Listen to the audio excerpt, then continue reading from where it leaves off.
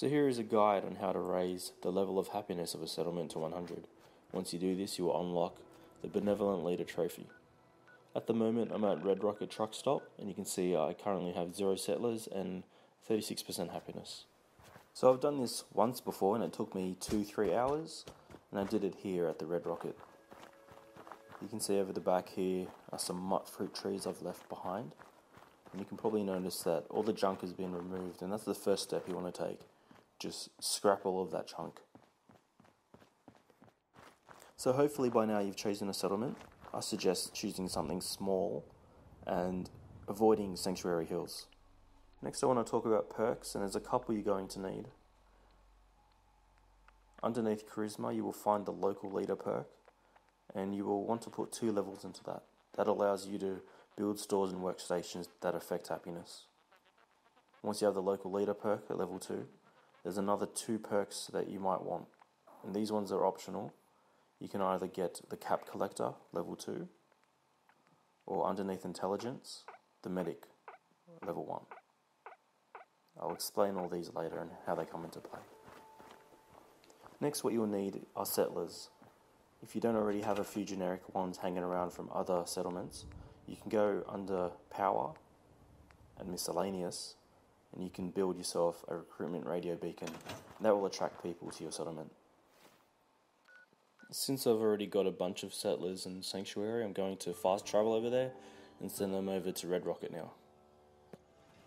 So here we are over at Sanctuary Hills, where I currently have 20 people living, and what I want to do is open up the workshop, find a settler and press square so that I can move them from Sanctuary Hills to Red Rocket Truck Stop. And I'm going to aim for 6 settlers. Preferably no companions or anyone that has an actual name.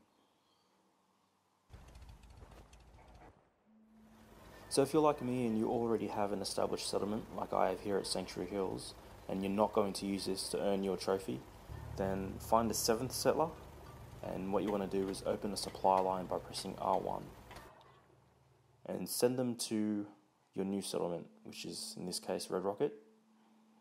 Once you do that, this settler will now become a provisioner.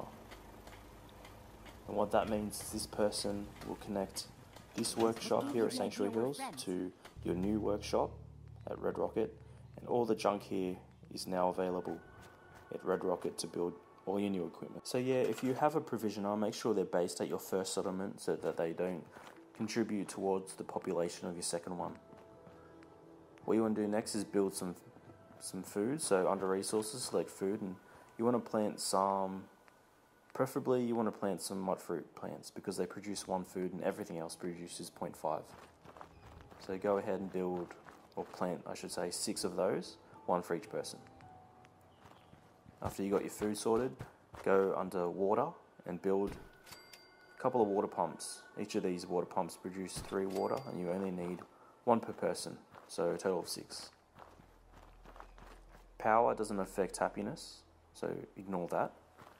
And go over to defense and build yourself a couple of machine gun turrets. So each of these produces 5 defense, and you want to aim for a total of 60, so 10 defense per person. So once that's all built, next is bedding. So you want to build 1 bed per person. So again, another 6.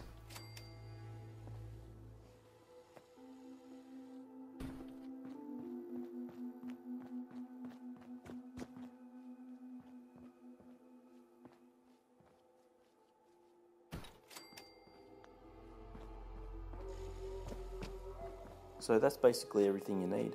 If you want, you can go to Resources Miscellaneous and build yourself a bell, and build that somewhere central in your settlement.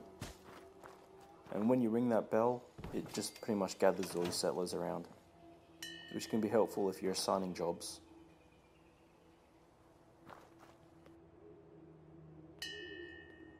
I really should study my lines.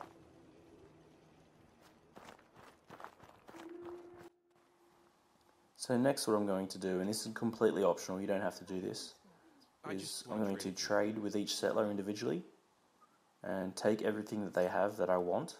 And under my apparel, I've got a whole set of extra clothes. So all of these clothes pretty much have a boost in charisma. I'm not sure if that's important, but I just handed over this dress. Go over, press triangle to equip. And now she's wearing this banging dress, which is pretty nice.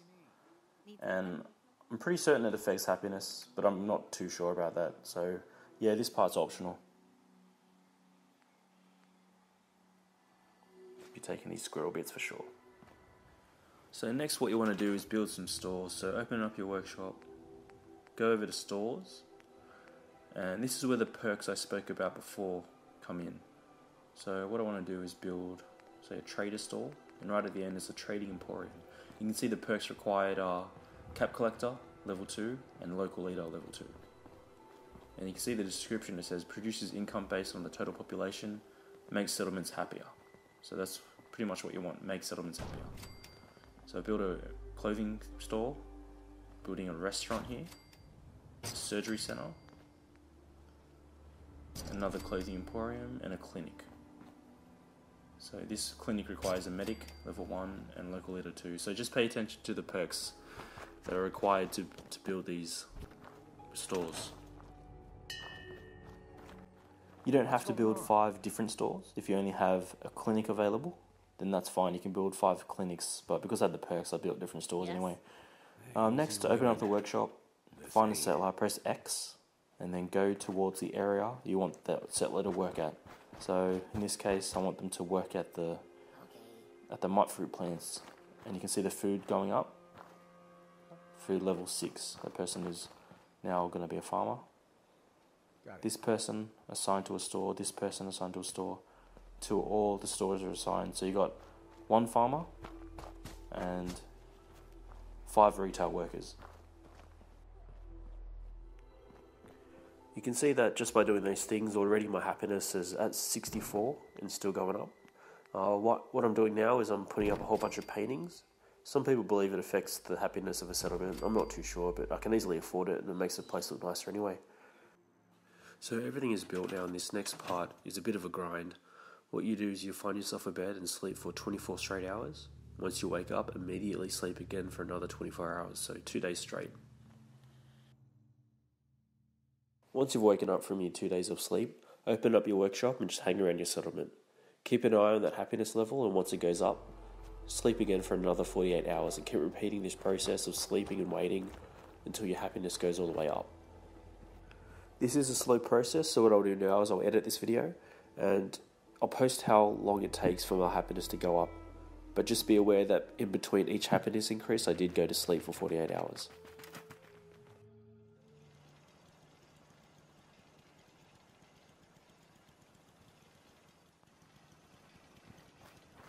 You may get attacked overnight by super mutants or raiders, so quickly kill them off to protect your settlers. If you lose any settlers, just reload and autosave from the last time you slept.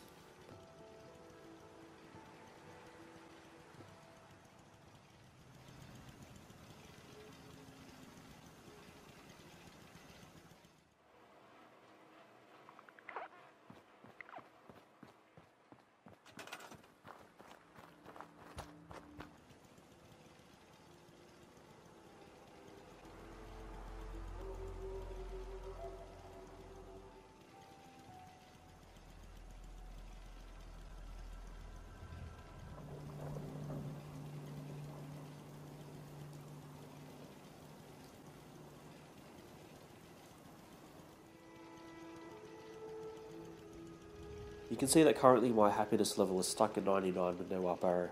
So what I did was I built a 6th store, which is a clinic. I assigned the farmer to the clinic.